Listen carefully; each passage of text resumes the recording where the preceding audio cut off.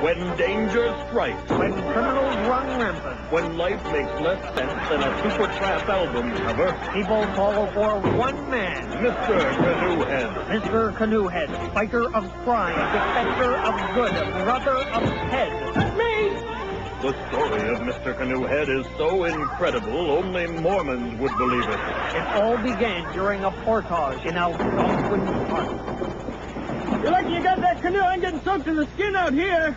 What was that, Ted? I can't hear you under this canoe. I said you're lucky you're dry under the canoe.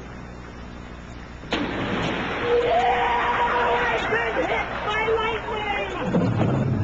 I said you're lucky you're dry under the canoe. You were hit by lightning! Holy smokes!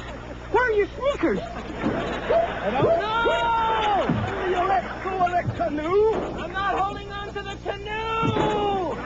Shove it to my head! Oh, come on! That's impossible!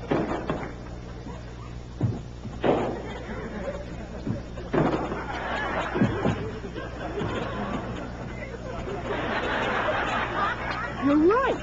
It's stuck to your head! And so begins the story of Canada's greatest aluminum crime fighter. Next episode, Mr. Canoehead meets the dreaded Kung Fu Nun.